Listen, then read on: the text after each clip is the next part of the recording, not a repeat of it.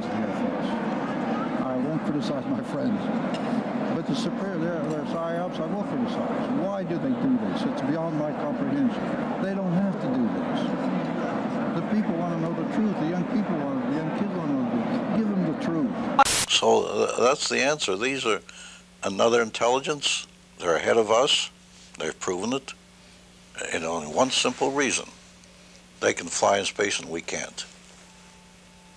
So it boils down to that simple. How are you going to overcome that? We don't know anything about how. So we got to start with what we know. The little we know is the greatest gift they gave us, not the hardware.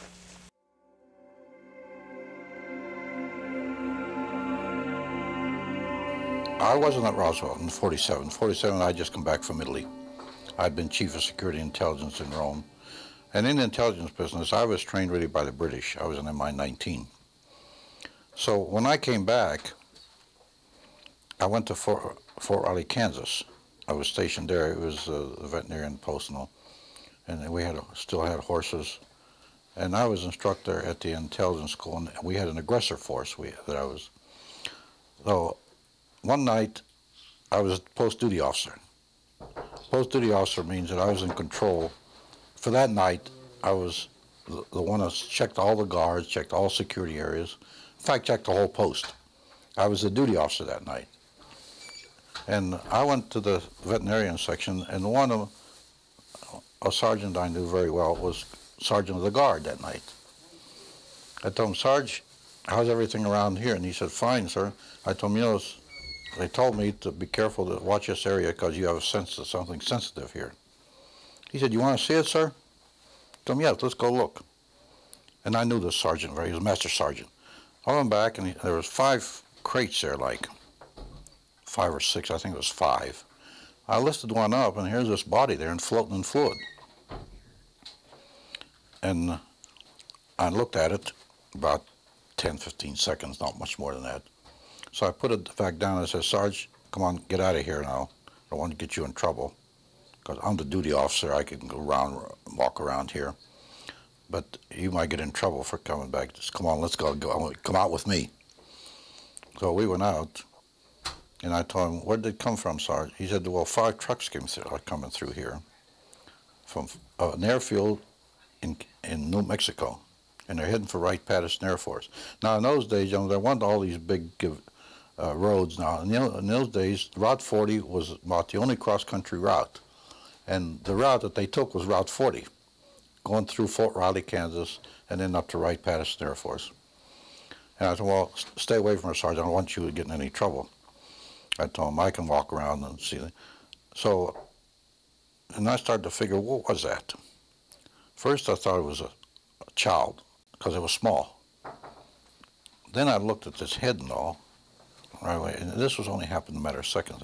Then I put the end back down, and the head was different, the arms were spindly, the body it was gray. So right at that moment, I figured, I don't know what this thing is.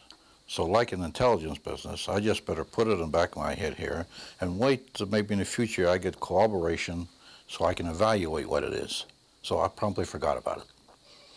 10 years later, I was down there, commanded the range in New Mexico, in White Sands, the Army missile firing range, in northern, right near Trinity site, my headquarters was.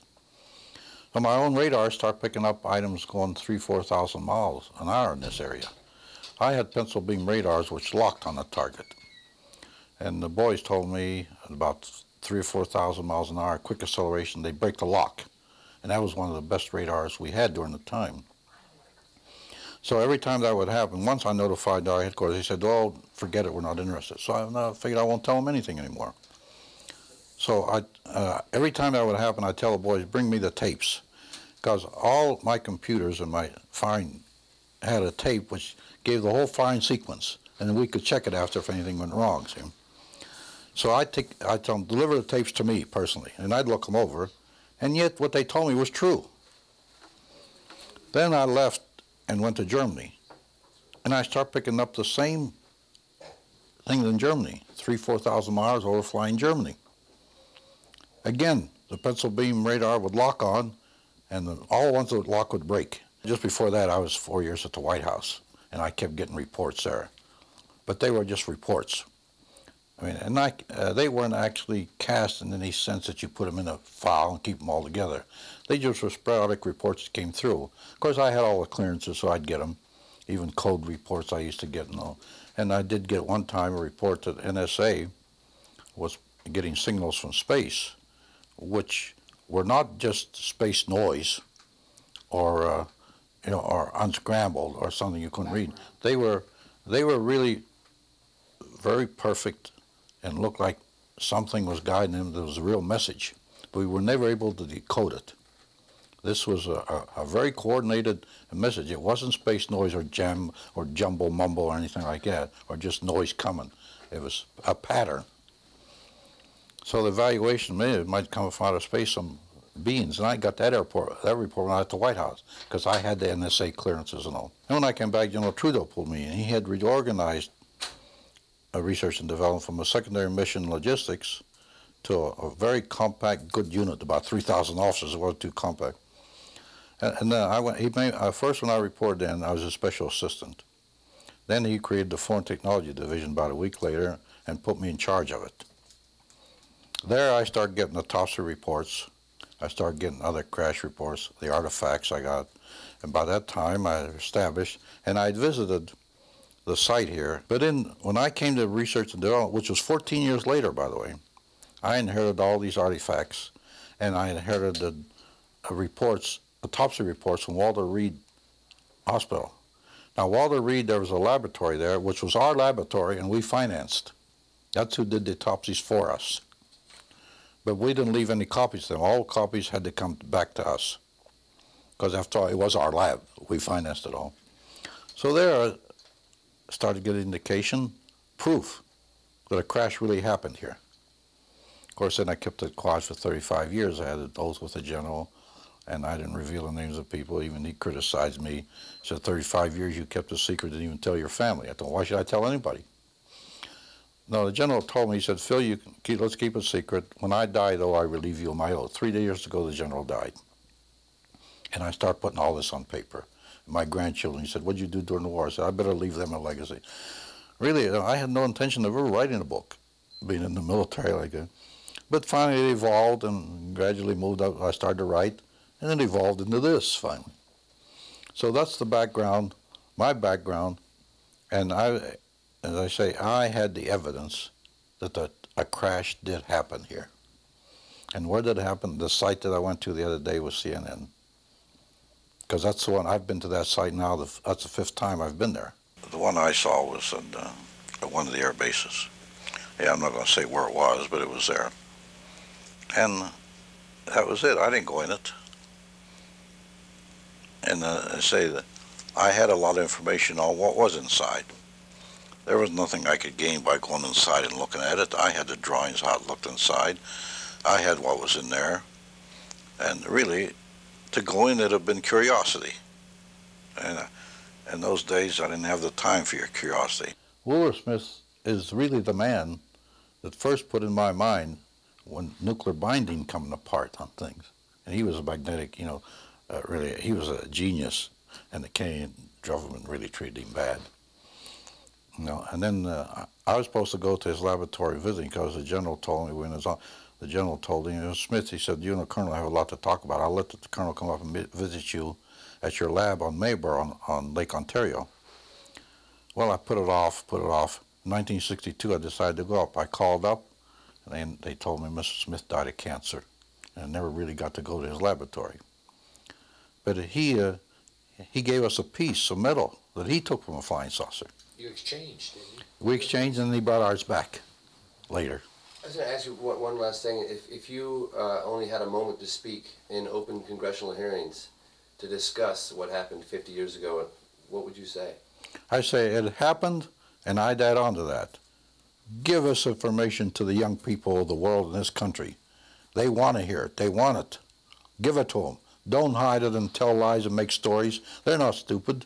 They're not young men that'll panic. In fact, my own nephew was a research director of Daco Corporation. He tells me, he says, Uncle Phil, why don't they tell us the truth? We're not going to panic and pull our hair out.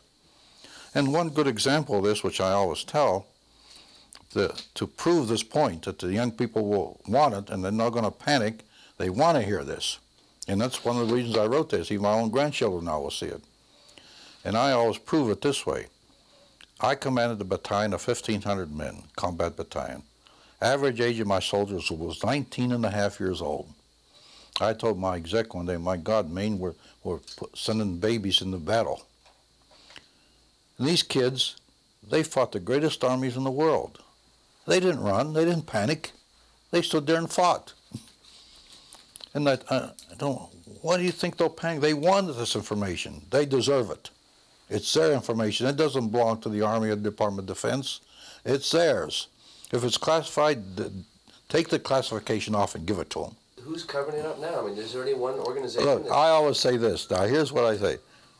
The government is so big and so vast that if you leave it alone, it'll cover itself up. When I testified in front of missing prisoners of war in front of Congress, the Senate, and later, not too long ago, in front of the House. And they asked me a question like this, and I told them, look, you know, it amazes me when a Scowcroft, a General Scowcroft, and a Kissinger can come up here in front of you, gentlemen, and say there's no information there. I sent it myself from Tokyo over teleconference over a 2-year period. How can I say that? And all the families were sitting there, and they wanted to hear this, see. Later on, we searched for it, we found it. It had fallen through the cracks. The politicians didn't care. They want their own little bailiwick, their own little ego, and do their own little job and get in the newspapers. If a prisoner of war missing from families, they don't care. And I brought this out when I testified. And the cover-up happens like that sometimes with nobody doing anything. It'll cover itself up and fall through the cracks, as I put it. And we never trusted CIA. Because in my day, Stalin gave orders to get to this information that came out of Roswell to some of his top scientists and agents. That order went out. And we knew that in the special intelligence that I was in the Pentagon, which was very closely held. KGB trying to penetrate that, but they never did. And we knew that Stalin, they send agents out all over this area here to try to get information on Roswell. And yet we stood back like fools and said it didn't exist. It was a weather balloon. They didn't think it was a weather balloon. Countries in Europe are taking this very serious. They're not like us here. They're not going to put out stories that there were dummies came out of the air or people with big heads. Those people are a little more serious about this than we are. But around here, I'm even surprised to see the reaction from these people.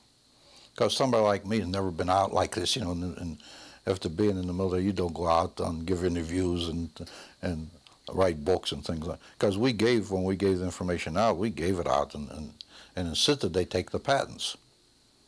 But also we put a little bit of a requirement on there, feed it back to us for the competitive edge of the Army.